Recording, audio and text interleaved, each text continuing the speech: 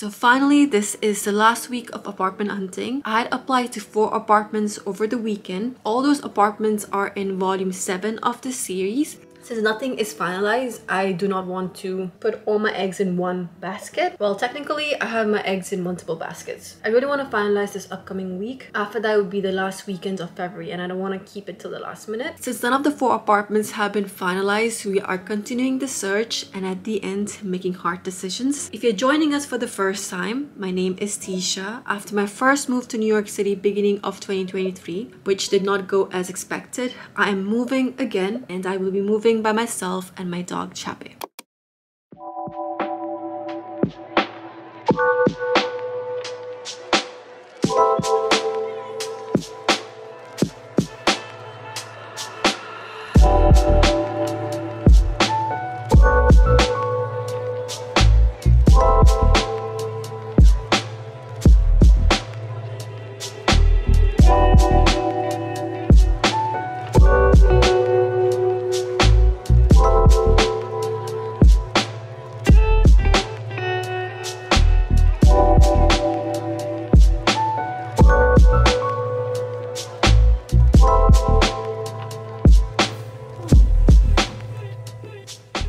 So remember the studio apartment from, I think this was in part 5 of the series, the one with the squeaky floors, for which I had applied for it, and then someone else got the apartment because they ended up paying a higher broker fee. So the same broker reached out to me, and he's really nice as well. I had to pay good faith deposit when I had applied for the studio apartment. It takes a while for the brokerage company to return that good faith deposit. So I had followed up with him, and he actually ended up transferring back the $500 good faith deposit from his own personal account itself. Otherwise, he had followed up with the brokerage company and no one had responded back to that. So he messaged me that there is one studio apartment that just got listed on the market. It has an elevator, it has laundry in the basement, and it has good storage space, decent living space as well.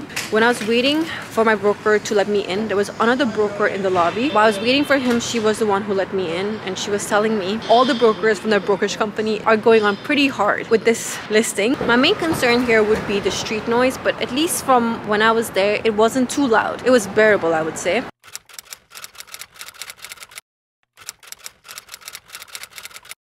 So the apartment with the white color decorated fireplace, I followed up with the broker. The broker mentioned that there's no new update from the current tenant. What she mentioned was that if the current tenant responds by end of this week, then that apartment will be mine. So she said it's off the market. So she said the risk here is that the tenant might end up staying in the apartment for a few more weeks. And she said she's also helping the current tenant find an apartment. If she gets an apartment, then I'll get the apartment. That's what she told me. In Nepali, we say bhagya.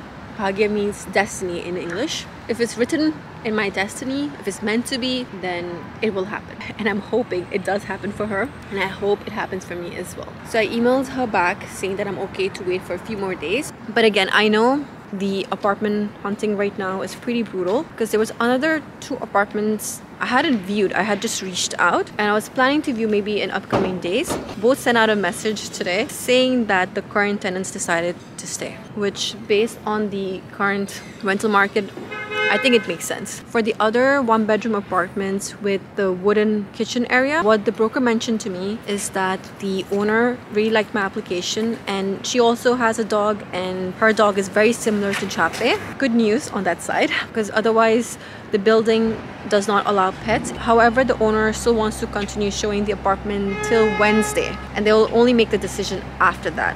So he sent out an email asking if I'm okay with that. I haven't responded yet, but I'm gonna say yes. So now update for the other apartment. This one is a rent stabilized one. It has a wooden decorated fireplace. The one which has an April 1st move-in. So when I first got the call, I got so excited thinking that he probably called me to let me know that I have a strong application, or maybe with some good news. He just called to let me know that the owners have moved the move-in date from 4/1 to 4/15. The reason is because after the current tenant leaves, they want to renovate the apartment a little bit. So he was asking me if I'm okay with that. Another thing he mentioned that they have received a lot of applications and people are putting down higher broker fee and or higher security deposit. They can't really propose a higher rent since it's rent stabilized. So I asked him how much are the other applicants putting down the broker fee. He just told me that the competition is pretty high. I could see that when I went to the viewing itself, because it's rent stabilized, it's good price, it's 1 bedroom, it has washer and dryer. I told him that if the move-in date is gonna be 4/15, I'll make it work somehow, because technically my lease ends end of February. I'll have to figure out where I'm gonna store my stuff, and I'll have to figure out where I'm gonna stay for a month and a half. Besides that, I told him to submit my application with 18% broker fee. It's high when I calculated it, and what he told me was typically when you submit your application, it's when you mention what broker fee you want to pay. Well, if you're planning to pay a higher broker fee, maybe it's given, but I just didn't think about that. We all know from the past experience that it's very hard to get a rent stabilized apartment. I applied to 3 rent stabilized apartments. I didn't get any. And now coming to the 1 bedroom apartment, the small one, when I went there, there were a lot of people there. The broker didn't say all these words, but I just felt it that way. It's just based on my opinion. So the building does not allow any pets. So I feel like my application won't even be considered because there's so many out there, because a lot of people who came in, they seem to be interested, which makes sense because it's 2300. It has washer dryer, it has an elevator, the building looks clean, lobby looks clean. Apartment is on the smaller side, but it looks clean. So I feel like my application won't even be considered because there's so many out there. I passed by apartment number 10, the one that got away. That particular apartment has blue color kitchen tiles, or it's called backsplash, I believe. And that blue black splash is very specific to that particular rental management company, because I remember when I posted part 2 of the moving series, there were 2 or 3 people who recognized the building management, and they have a lot in this area. That apartment not working out was a good thing. When you're posting your life online, you do want to keep at least the area you're living somewhat not discreet, but not obvious, mainly because of safety.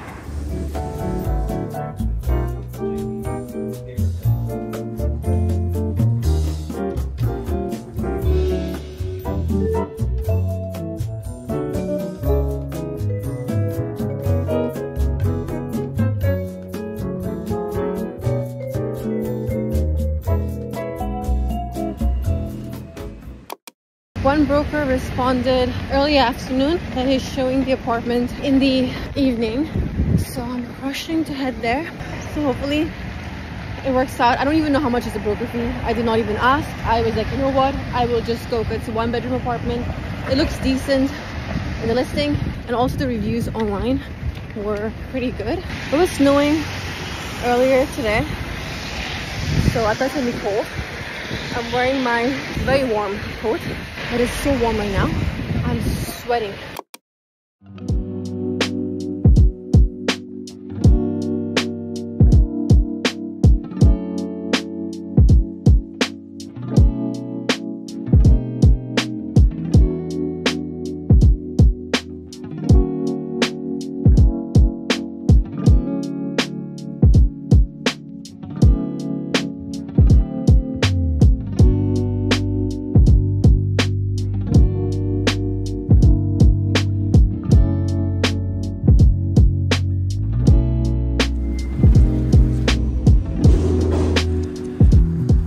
So while walking home, I came by the park. People are out and about since it snowed today morning. Just to clarify, I'm not celebrating anything right now. I'm just, to be honest, stress eating. So the one that I saw today, it is a 1 bedroom apartment, but it's on the smaller side. There are no closets at all. Windows in the living room faces south. It has a beautiful decorated fireplace. I'm not really sure if it will fit everything. The windows in the living room faces a school. I did ask the broker if it gets noisy during like lunch break or after school hours. What he told me was he hasn't heard previous tenants mentioning about any noise issues as such, because my concern is during summertime, because one of my friends, her apartment is right next to a school, and she does mention to me that during summertime it gets very noisy because all the kids are playing outside. So there are no storage in the living room area. Bathroom, he said, was recently redone. Also on top of the bathroom there's a storage as well. Kitchen is decent size. It has good enough drawers and storage space. Now coming to the bedroom, this is more like a den, I would say, but again, there are no closets. When I was talking to my sister, I was telling her like, oh, I think it should be fine. I will get a wardrobe like from IKEA. Her question was, is it even big enough to fit a bed and a closet? Which I'm not really sure yet. When I left from the apartment viewing, I was very sure that I will apply. But after talking to my sister, I'm a bit iffy now. What's the harm applying? That's what I'm thinking right now. So just an update. So for the studio apartment with the elevator and the laundry, the broker just responded to me saying that they went with another applicant. I did ask him why. He just messaged, he's sending me another option. This one I was really hoping I will get it because it is in an elevator building, it has washer dryer. Other apartment, I didn't get a note from the broker, but I did see an update on Street Easy that the apartment is off market. Seeing 2 apartments go off the list at once, it's getting to me.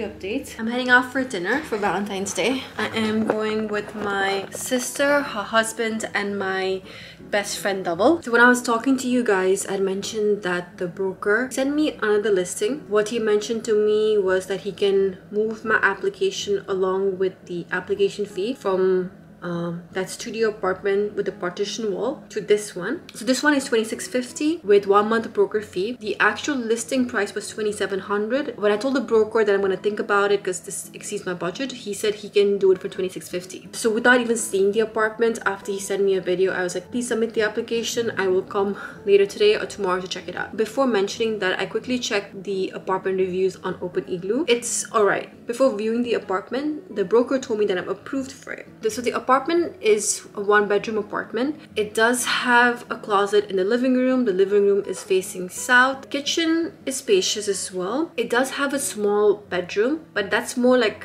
a den, not really a bedroom. And then the bathroom is right next to the bedroom. So in order to go to the bathroom, you would have to walk through the bedroom. It has a closet there as well. Bathroom looks alright. I didn't see any red flags when I was viewing the apartment, and also it has washer dryer in the basement. The bedroom floors are very tilted, so when I put my bed I have to like level it. At the same time, the apartment for which I had applied yesterday with no closets, for that one I got approved. I think I need to make a list of all the pros and cons and then make a decision. Laundry is a big factor, to be honest. The only hesitation for me is I don't want to go through the same experience with what I went through with my current apartment. Oh, I don't know yet.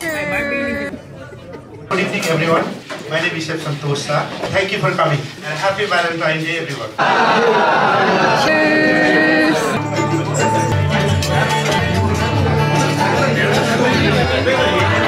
Doesn't matter.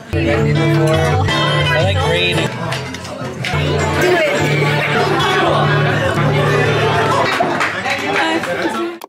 So I have a few updates for you guys. Sorry, I'm just like so exhausted right now. That's why I am like this. I didn't really vlog that well since there was a lot going on. So at the Nepali dinner, I got the email for the apartment. Again, I don't remember the apartment number. I'm just gonna place it on the screen. A couple of days ago, the broker did mention that the owner liked my application. However, she does want the broker to continue the viewings up until Wednesday, and then after that they will make the decision. So I kind of thought I would not get this apartment. Very shocked for my approval. I forgot to give an update for the rent stabilized apartment, so I did not get it. And it's crazy to think that even when I had submitted my application with 18% of broker fee, I didn't get it. So at the end, there are 4 apartments for which my applications have been approved. From out of 4, one of the apartments I will be moving forward with. I just don't know which one yet. So we'll see how things pan out at the end. I'm very excited for all of this to be over. I can finally start packing and then actually moving.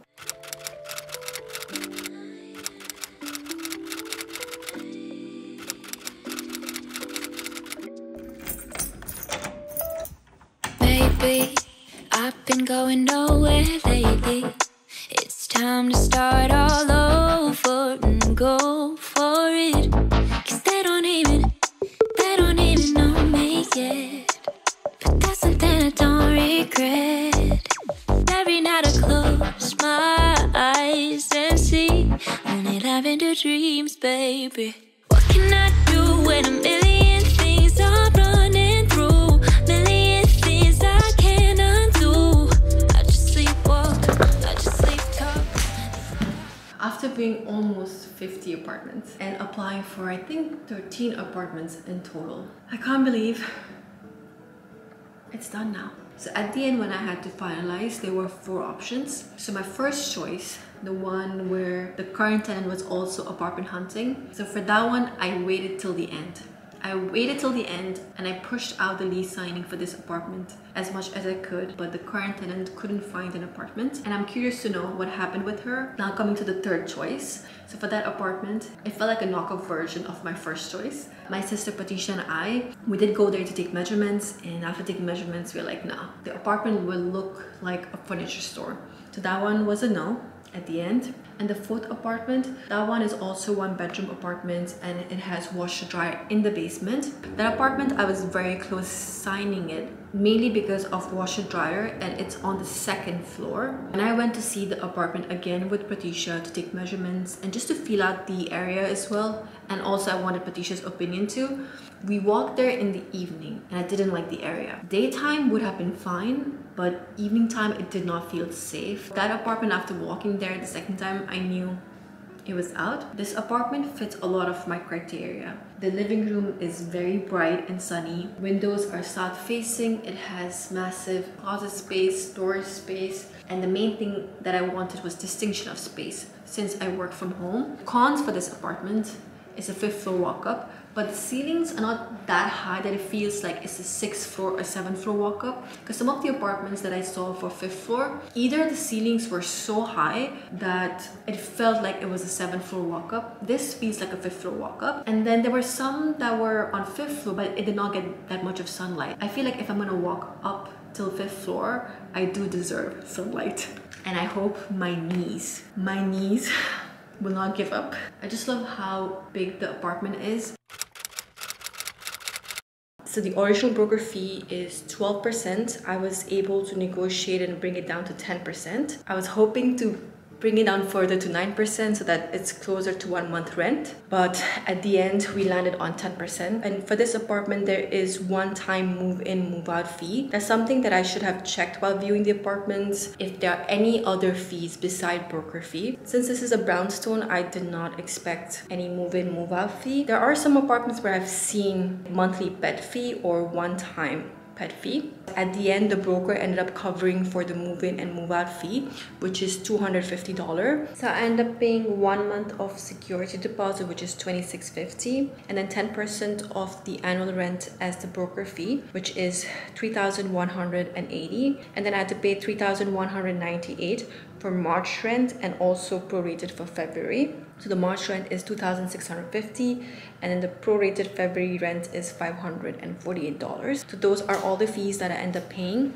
And also for the lease term, when I had submitted the application, the lease term was 13. At the time of lease signing, the owner wanted the lease term to be 14 months. So my lease will end May 1st. May 1st is when the peak period of the rental market starts. So I really hope next year I don't get hit with that. But I have noticed in the rental history for this building that the tenants do stay for a long period of time, and it does look like that the rent prices do not get hyped up too much. Even though I wasn't truly a big fan of signing a 14 months lease and having my lease end date as May 1st, just based on whatever information I had at that point, I ended up signing for it. Finding a good 1 bedroom, 1 bath for my budget is very hard. There are a lot of options for studio apartments, but I was very determined to find a proper 1 bedroom apartment since I work from home, and I'm glad at the end I did. The entire apartment hunting process was very tedious, and once it ended, I felt such a huge relief, but I'm still happy where we landed. When I do the summary of the apartment hunting video, similar to what I had done when I first moved to New York City, well, the format might be a bit different this time. I learned a lot from this experience, so I do want to include the mistakes I made, my advice, and then also at the end I'll include a total of how many apartments I applied for, how many I got rejected, and then how many I got accepted for, or any apartments that I got accepted but at the end I did not end up taking it. I'll do like a whole summary of it. At the end, I'm very happy where we landed and I can't wait to make this space my own. Now the official move-in parts will start, along with decorating the apartment. If you enjoy these kind of videos or New York City vlogs, or if you just want to follow my journey, don't forget to like and subscribe. Whenever you interact with the video, either it could be like, comment, subscribe, or just watching, it signals YouTube to push out the video to a larger audience. If you have an Instagram, my Instagram is Tisha, and I'll see you guys in my next one. Bye.